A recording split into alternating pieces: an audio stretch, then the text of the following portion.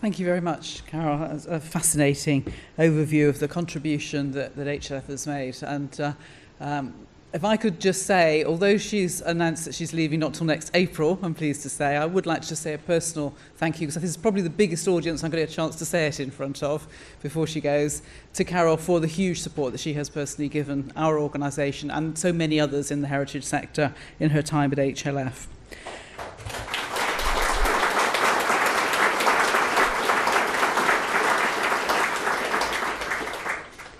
So now a move away to a broader agenda than the heritage world. I'm really delighted to invite Tom Walker to come and talk to us about the Northern Powerhouse.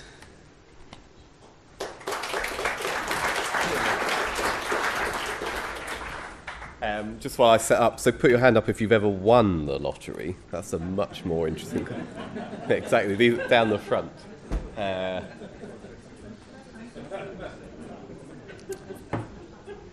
So I've got no slides, I'm afraid, and I thought I would leave that to the funders, the architects, and everyone else that you're going to hear from. But I'll give you a little talk on the Northern Powerhouse. And although introduced as a sort of broad topic, actually I think the relevance, well, I hope I give you a sense of why it is so relevant. But just to explain my job, so I'm the Director of Cities and Local Growth, which means I look after enterprise zones, local enterprise partnerships, the £12 billion local growth fund, HS2 regeneration, a whole sort of suite of what used to be called regeneration. But I think, as in the earlier talks, it's really about stimulating economic growth. So I'm really delighted to be here on behalf of the government, but I also have a sort of personal passion for this agenda. I've worked on housing market renewal, enterprise zones, neighbourhood planning, community rights, which I think that combination of things comes together. But 10 years ago, I also I went to Germany for the World Cup, and I stayed in a town called Duisburg that many of you will never ever have heard of. And in between 3 World Cup games, spent 10 days touring around the industrial heritage of the Ruhr Valley. And if you ever get a chance, you'll hear about it later, but if you ever get a chance to go to some of these places, they are truly breathtaking. The Zollverein steelworks is just something else. And next year, I get to go once every 10 years. I've got 2 very small children, but next year I'm going to Marseille for the French European tournament, so Corbusier's Unité d'Habitation awaits me. So what am I going to cover in this talk? 2 things. I'm going to talk about the Northern Powerhouse, and it's interesting, whenever I come to Manchester, I ask people what it means, whether they're people in the City Council who give a pitch-perfect account, or just friends of mine who live here, who sense that something is happening. But I'll give you the government version, and I'll try and link it to the agenda for this conference.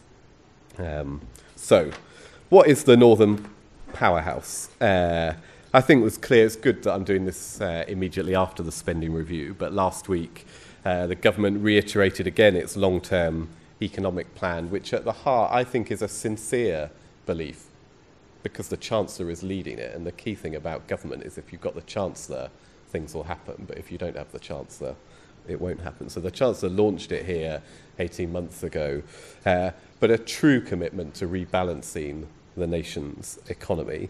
I think everyone knows the Northern economy, if you take it as a whole, has underperformed compared to the UK, and actually you translate that into cities underperforming too. Only one of the 8 core cities in England performs above national economic trend. So that is the sort of underpinning economic rationale. And there are all sorts of figures that get quoted, but if the Northern economy could grow at the same rate, that same forecast rate of the rest of the UK, by the end of the next decade, that would add £37 billion to the UK economy. So these are sort of serious economic potential that we're talking about. And the Northern Powerhouse, and we've had an interesting journey in the last 5 years. I've worked jointly in BIS, the business department, and DCLG now, but DCLG is my home department. Regionalism was not talked about, it was abolished.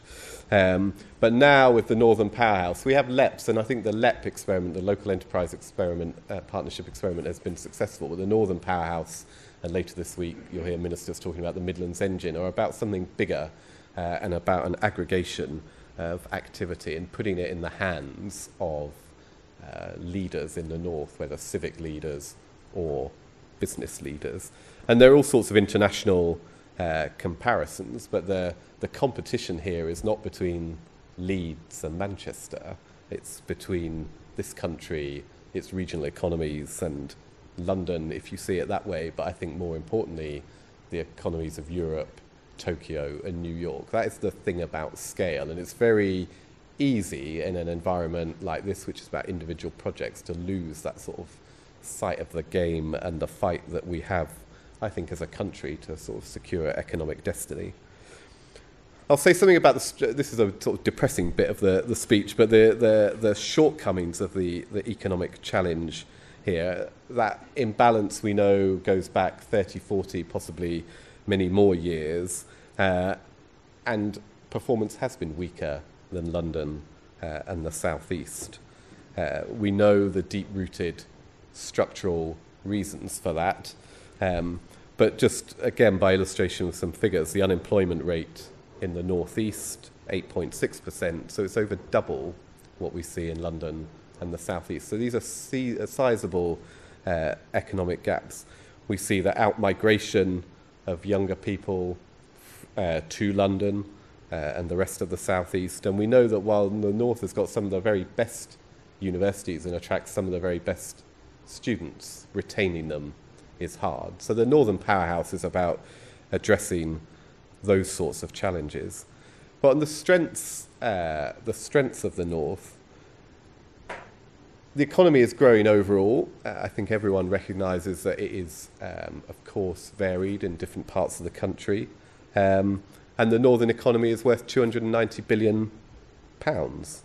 And although I've said that no cities other than Bristol are growing ahead of trend, the northern cities are growing faster than other comparable parts of the UK.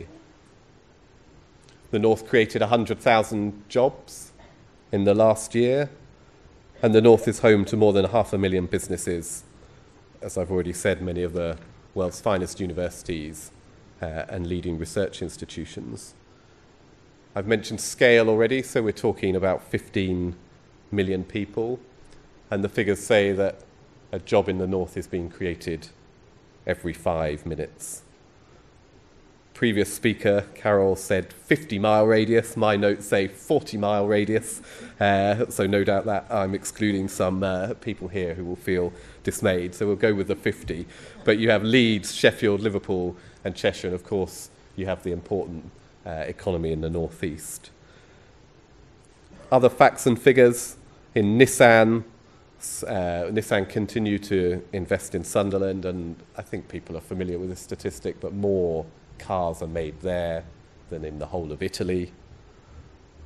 And the county of Yorkshire created more jobs than France last year. So you can take a doom and gloom scenario, but I think you have to face up to the structural changes structural challenges that the northern economy faces, but you can provide a whole set of statistics which show the power, the industry, and the progress that is going on in the northern economy. So the Northern Powerhouse is a lot about connectivity and a lot about capturing more of those benefits and addressing some of those challenges. Yesterday, the government made more announcements on HS2 and Transport for the North. Transport for the North, the body that will integrate transport planning across the North, announced the new chairman of Transport for the North, John Cridland, the former Director General of the CBI. Sort of no better person, really, to lead an agenda about driving growth and regeneration with someone who understands the needs of business and what actually unpicks economic growth. Transport for the North is doing an economic review. It's the first piece of sort of substantive strategy work, I think, that we'll see on this drive, which will report in the new year. And if you're, depends which organisation, of course, you're representing today, but do partake in that review and use it to make the case for the sort of argument that you're running here, which is the role of industrial heritage and the legacy of the northern economy. And that plan, I think, will shape the unfolding work of the government and the Northern Powerhouse. There are already extensive transport plans, again, some mentioned in yesterday's announcement, faster Transpennine connection, integrated smart ticketing and an Oyster equivalent across the north. Electrification of part of the Transpennine Railway will provide 6 fast trains per hour between Manchester, Leeds, York, and take 15 minutes off the journey time. And we saw yesterday, as I said, the announcement of the extension of the HS2 route to Crewe, bringing forward the completion of that part of the route by 6 years. So these are sizable investments addressing some of those strategic challenges. And Jim O'Neill, who's the minister leading a lot of the Northern Powerhouse work, we have several ministers for the Northern Powerhouse in government, but Jim O'Neill will say transport is a precondition for unlocking economic growth, but alone it's not sufficient. So then we have devolution. You've already heard about devolution, and I hope if you're from the north and attending the conference today that it starts to ring some bells and mean something to you beyond government announcements. But the fundamental principle here is giving leaders, civic leaders and business leaders across the country, it's not exclusive to the northern cities, powers and control over their own economic destiny. The first devolution deal and the first directly elected Metro Mayor agreed was here in Manchester. The Chancellor gave speeches in this, I'm not sure if it was in this bit of the building, but in the main hall, setting out that vision. And I think when the government was returned in May, we thought, well, over the period of a parliament, we might get 6 more places signing up for the sort of devolution deal we did with Manchester and committing to directly elected mayors. But already we have Sheffield, Tees Valley, the North East and Merseyside, and slightly further south, the West Midlands. So this is about no 2 places being the same, and built on an experiment 5 years ago that Greg Clark launched, which was the original city deals, to say, you tell us in central government what will unlock economic growth in your areas. And from that has flown a whole agenda of devolution and commitment to projects, and then beyond projects to structural reform, which I think is a great ally to your work and your passion in this room. Now, we know that times are more austere, but what we're trying to do is free up the leadership and free up the control of resources to allow that economic goal and the sort of passion for place and identity to be developed together. So I said of transport that Jim O'Neill would say that it's a precondition but not sufficient. He says exactly the same about devolution.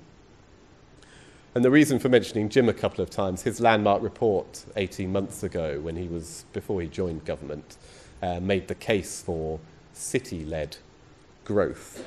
It built on that work that we'd already started with city deals, and at its heart, at the heart of the argument is the case that cities into the 21st century and beyond are where economic growth will be realised, not just because of the underperformance I talked about at the start of this discussion, but actually because of the potential created by the sort of economy that this country needs to become. And the reason cities are important is because if you start to take the city agenda with the sort of slideshow we've seen from all the previous speakers, it's not exclusively a city agenda, but realising, unlocking the potential of the industrial heritage, I think is principally a city agenda. So this is how these 2 agendas start to come together. There are 3 things that I thought I should mention about cities in particular. The first is the agglomeration effects. There needs to be an economic rationale for what we're doing, and I think what you're doing, and previous speakers already alluded to this. But agglomeration effects of cities, the access to markets, network of business, knowledge spillovers, all the ingredients that are essential for the creative industries, the digital economy that we're trying to create. The second is human capital. Over the last century, we know that productivity growth, that driving agenda for this government, increasing productivity, has gone hand in hand with rising human capital. More people become educated to a higher level, seeking work in the sorts of industries I've already talked about. It's at the heart of our devolution agenda, why we're devolving the control of skills budgets, along with many other funding streams, but unlocking the potential of human capital, and if you take it to the north, retaining graduates, not just seeing them move to London. And then making cities attractive. I mean, others have already said the transformation of this city from 25 years ago. I moved to London in 1994. In 1994, the population of London was still declining, and I've lived always in the East End and the sort of northeast quadrant of London, seen that transformation, and I think that can easily be realised outside of London, and although it's not government policy, I think very interesting questions about where young people do go in the face of an affordability crisis in London. So a huge sort of opportunity. And then I thought I might just bridge into our work on city deals, enterprise zones and Devo deals to talk about some particular projects. I'll do this very briefly, but I want to sort of prove the point that there isn't some economic agenda over here and a sort of passion for local place over here that never meet. So just to name check some particular projects that we are sponsoring. The Creative Quarter in Nottingham's Lace Market area, unlocked by funding through the city deal. The Set Squared Engine Shed in Bristol, again at the very heart of the local enterprise partnership sort of digital economy where they hold their meetings. It's in Brunel's original station from 1841. And the point that others have made about the industrial heritage being inspiring, I've been to meetings in Brunel's boardroom and you sit round that table and it is impossible, whatever you're discussing, but it is impossible, I think, to leave that sort of environment uninspired and to challenge your own work about what you can achieve, whether it's government work, whether it's community project. So the inspirational nature of community buildings is very powerful. In Glasgow, we funded the Tontine building in the Merchant City. In our enterprise zones in London, we're doing up we are funding and sponsoring the conversion of the Millennium Mills. Last week, we announced a new wave of enterprise zones right across the country, 26 new enterprise zones, including Stoke, their project for developing a ceramic valley, high-tech digital ceramics, again building on the very best industrial legacy. We have enterprise zones at the Boots factory, Grade 1 listed in Nottingham, and through the city deal we've unlocked the Plymouth Docks Maritime Quarter. Really transformative schemes, some of which have sat behind closed doors, the Plymouth one in particular, for 30 years, waiting for the MOD and the council to unlock it. And the city deal methodology, the sort of places coming to us and saying, this is what we want to achieve, and government shifting on that, is really at the heart of our growth agenda. So to wrap up, really, what I want to say is the Northern Powerhouse, I think, really is a serious commitment from this government, and don't underestimate the significance of the Chancellor's backing for this agenda. It's not just a transport agenda, and this is too short a time to fully unpack devolution, but it's really putting the tools of economic growth in the hands of local leadership. And that it's really important that that economic growth agenda isn't seen as separate from the sort of drive, passion, enthusiasm you have for your projects here, because I think the way that government is working with places underpinned by devolution and a commitment to the neighbourhood level, which is just as relevant for many of your projects, is genuine. And the trick is, in a climate of more limited resources, to use that passion locally, that leadership nationally, to try and achieve more of the brilliant slides that we've already seen. So I hope that gives you an overview of what we're doing from government, and I'm very happy for anyone in the audience to contact me to follow this up in more detail. So thank you very much.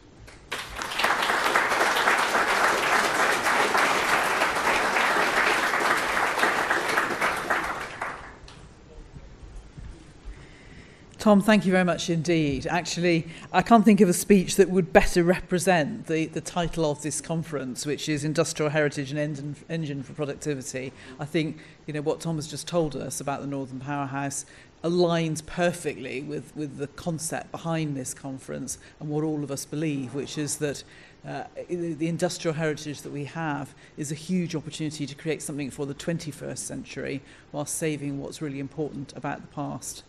Okay, it's time for coffee. I'm sure you are all more than ready for coffee. We're back at 11:45. We will start chasing you back at 11:40 because there's quite a lot of people to get into the room. Thank you very much.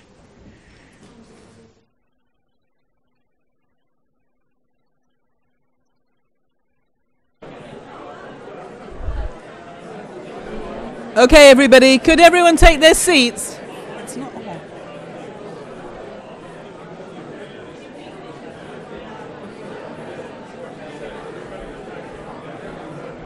Welcome back, everybody. Could you all take your seats as soon as possible, please?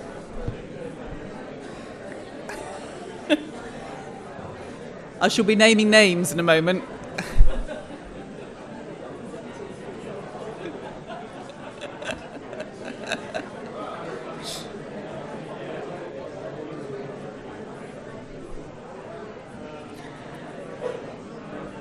Okay. It's working. Thank you, everyone. I hope you enjoyed your coffee break and everybody managed to get some very unhealthy cakes or similar while you were out there. What I'd like to do now is to sort of move on to our session this afternoon. Sorry, for the rest of the morning. I'm getting really ahead of myself here. What I want to do first is to introduce David Caulfield, who's Director of Regeneration and Development Services from Sheffield City Council. David, thank you very much.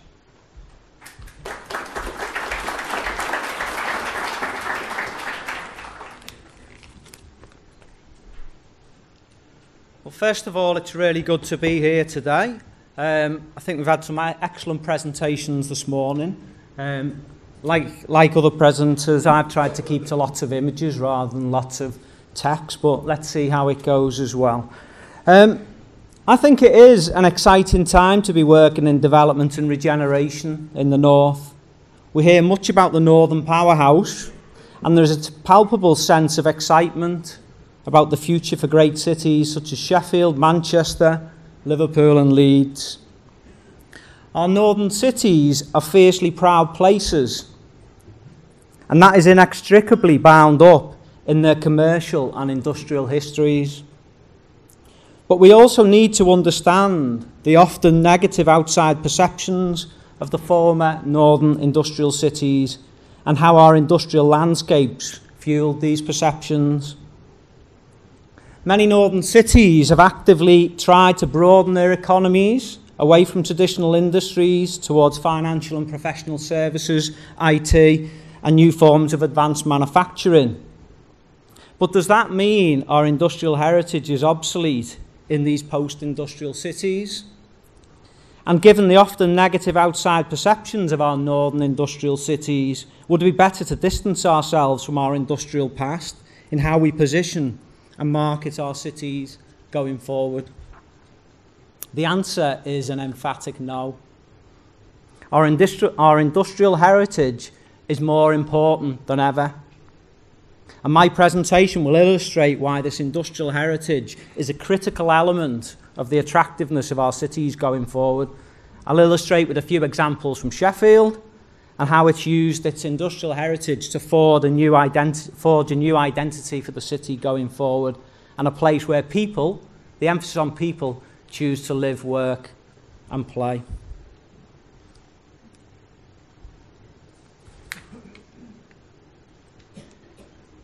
So Sheffield Steel City. It's internationally renowned as a steel city. Stainless steel was invented here 100 years ago by Harry Brearley, and many tens of thousands of people worked in its steel industry in its height.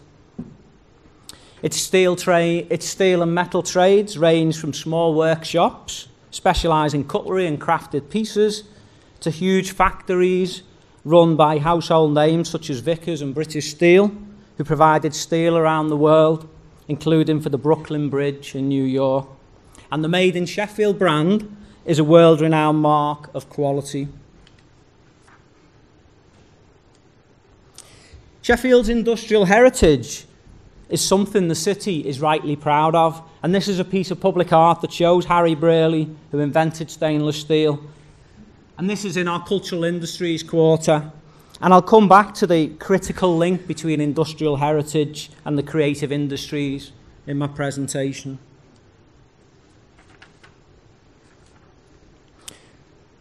But there are also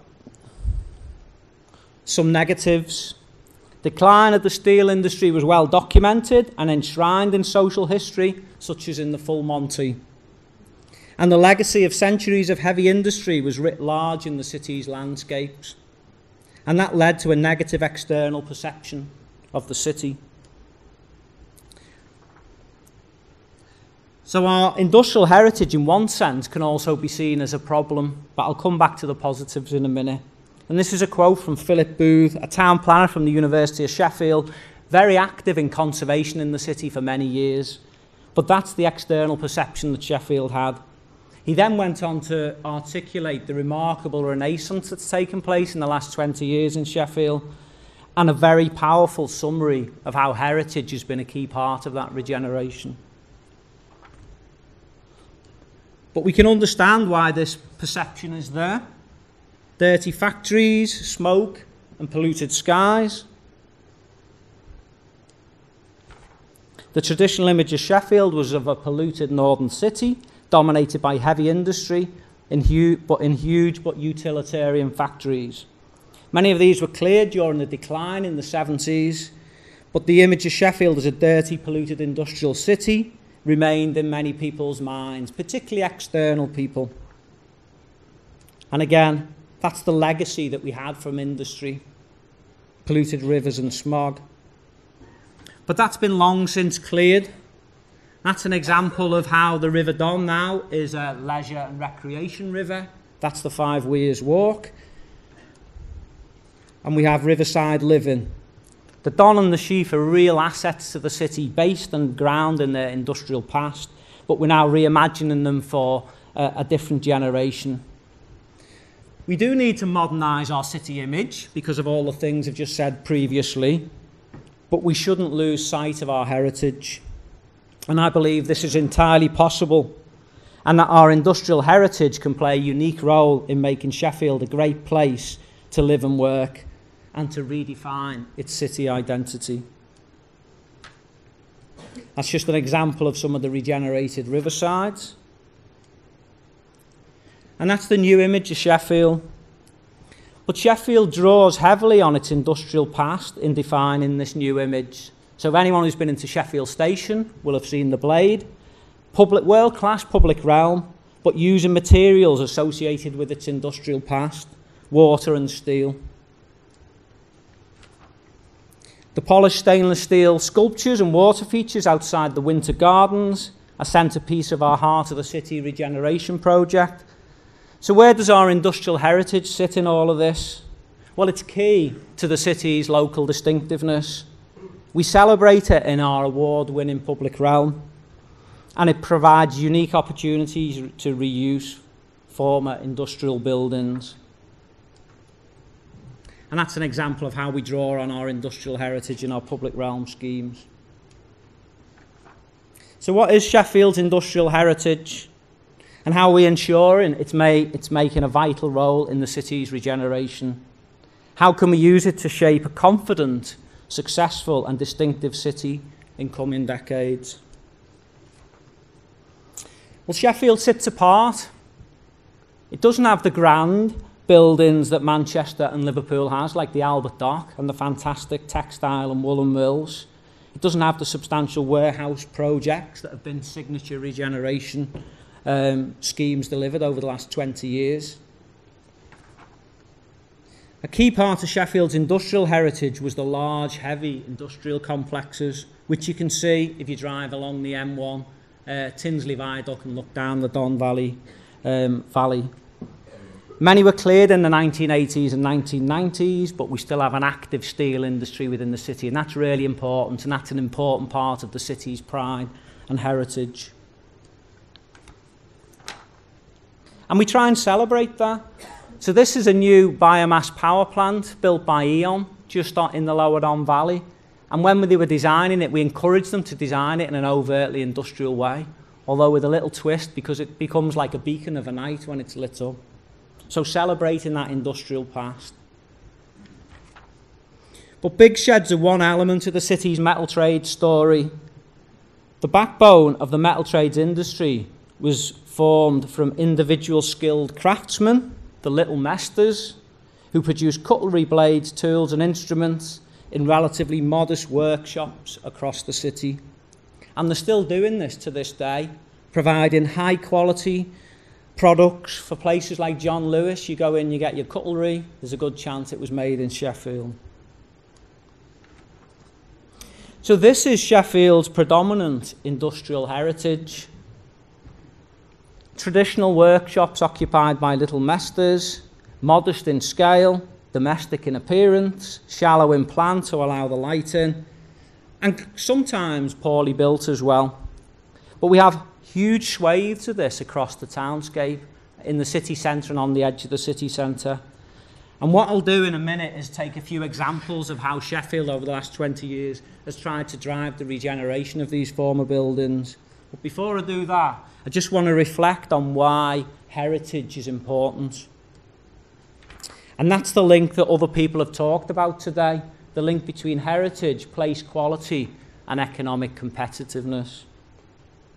And in cities across the world, leaders have recognised the unique role that heritage can play in creating distinctive and attractive places. And that's critical to retaining the talent we need in our cities going forward. That's an image from Illuminating York. And cities worldwide all have the same challenge. How can we use our heritage, reuse it and repurpose it to project a positive image for that city going forward? So that is used very much by City York Council as part of their economic development strategy to say York isn't just kept in aspect, it's a modern dynamic city, projecting an image of for the type of people who want to live within the city, a key part of its economic agenda.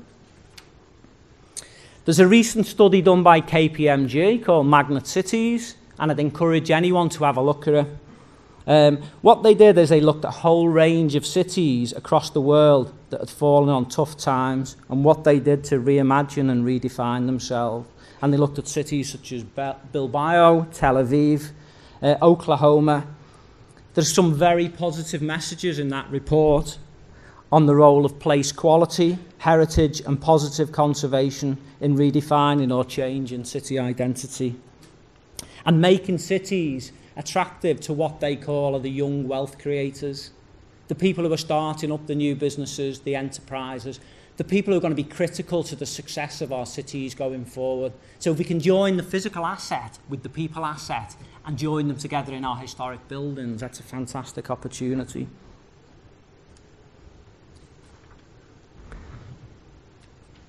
And this really sort of articulates why it's important that we focus on people and not just buildings. And in very crude terms, what they were saying in the report is that the early cities were built on trade, so it was about location and access to routes. Then cities came in based on industry, and it was very much you locate them because of the raw materials. But in more recent times, in this century onwards, it's about basing cities on people, and it's about the wealth and the talent of people, the human resource talent, and what can cities do to retain that talent. Very quickly, I'll look at Pittsburgh, which is one of the magnet cities, very similar to Sheffield, based on steel. And what they had is a terminal decline as steel was pulled out. And what the city tried to do is redefine itself through its educational sector, through a focus on place quality. But what it also did is had a strong focus on the reuse of historic buildings in moving that identity forward. They put a lot of emphasis in creating a new cultural district. There were 10 blocks of old warehouses and mercantile buildings at the heart of the downtown, fallen into disrepair. They set out the Pittsburgh Cultural Trust, and they created a new unified cultural quarter. And what they've seen is a complete turnaround and people coming into the city. We all know about the High Line in New York and how that's been used to reimagine the role of places. But what can Sheffield do to actually develop its heritage and make it a more attractive city going forward? So 2 very quick case studies. Sheffield Cultural Industries Quarter. The Magnet Cities report was very clear on the role of creative industries to regeneration, and Sheffield recognised this very early on. So when the steel industry collapsed, we sought to broaden our economic base. We created the Cultural Industries Quarter in a deliberate attempt to actually redefine the economy of Sheffield and broaden it. And it's created a positive legacy of new businesses, distinctive places and spaces. So that's a slide showing where it is. It's in the heart of the city centre. It's a very big area. What you have is a real mix of buildings in that area.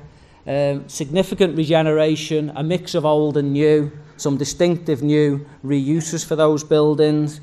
And it's now the home to over 300 businesses across a range of sectors, including filmmaking, music production, software design, increasingly around the IT agenda, not just the traditional, what you would call creative industries. And just some examples, again, of the old and the new. The one at the top right-hand corner, 192 Shoreham Street, I really like that, because that's an unashamedly bold way of taking an old building, adding a new addition, won a Civic Trust Architectural Award. We've got world-leading software designers in that building, historic building brought into a new use. Butcher's Works, which if you go back into the early 90s, was a building that had fallen into massive disrepair, really serious decline. What happened with that is we restored it in 2006 through a Townscape Heritage Initiative, 1.3 million grant matched by 6 million from the private sector. Next door there's a building called Sterling Works, which is now in new use for Ruskin College. So this was about partnership working to bring old industrial buildings back into new uses. I won't dwell on Sellers Wheel because we've got a presentation later from Peter Cartwright on that, but that's a fantastic regeneration of an old industrial building. University Technical College, one of the new generation of, this is about creating the skills for people to move forward in the economy. Council owned the site. There was 3 unlisted buildings on that site, all of heritage value but unlisted. Through a positive regeneration brief, we managed to persuade the college to actually keep that and use it in the redesign of the building. So that's an interior shot of it now. What I really like about this one is the mix of the creative and the industrious, the old and the new, bringing them together to bring new buildings back to life. And the final example I'll just very quickly flick over is Kelham Island. This sits in the heart of the city centre, one of the earliest centres of industry within Sheffield, and in 1985 it was one of the earliest industrial conservation areas declared in the country. It's a real mix of old and new buildings within the area, but real vibrancy and a real distinctive feel because of that. Home to the Kelham Island Museum, the chimney house to the rear is a really good example of an industrial reuse for creative industries and new business space. And finally, Little Kelham. I couldn't talk about the regeneration of Kelham Island without talking about the Little Kelham scheme. Fantastic partnership with Situ, a Leeds-based developer. They brought innovation to the site, but they've also been very, very mindful of what the heritage of that area and the buildings are. And at the heart of that, you can see restoration of an old industrial building, but adds real distinctiveness to the regeneration of that area and that site. I'll wrap up now.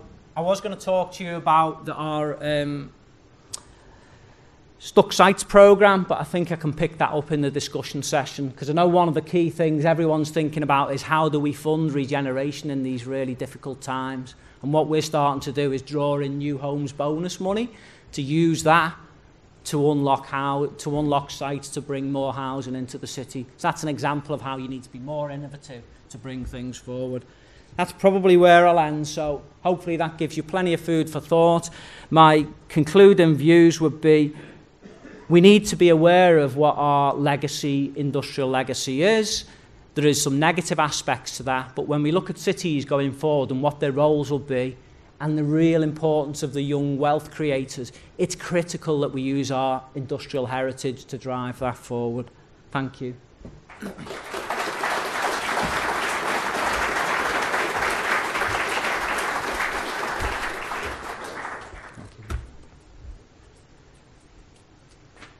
Thank you, David. Thank you very much indeed. I thought I knew sort of some of the sites around Sheffield, but I have to say that you've shown us a range of sites that I wasn't familiar with at all. So it really brings home to you the sort of vast wealth of opportunity and challenge, if I can put it that way, that many of our sort of industrial and post-industrial cities face with the number of fabulous buildings that they need to find opportunities.